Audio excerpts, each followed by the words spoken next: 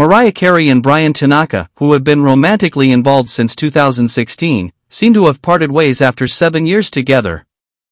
Speculation arose when Tanaka was conspicuously absent during Carey's Merry Christmas One and All tour, which commenced in mid-November. The 54-year-old music icon and her 40-year-old backup dancer beau have been a prominent couple, and Tanaka's non-appearance fueled rumors of a possible split. An insider revealed to People magazine that Carey is embarking on her annual holiday trip to Aspen, company, without Tanaka this year. Traditionally, the backup dancer accompanied Carey and her 12-year-old twins, Moroccan and Monroe, during their festive retreat.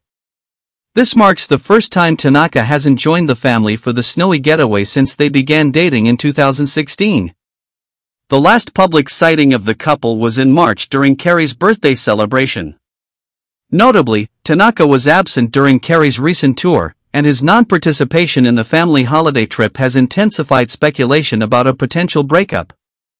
Carey, who shares her twins with ex-husband Nick Cannon, hinted at a challenging year in an interview with People magazine earlier this month.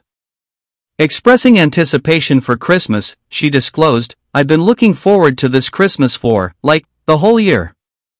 Since last year, because last year wasn't the greatest." The singer acknowledged her gratitude but mentioned that the previous Christmas was not her most enjoyable.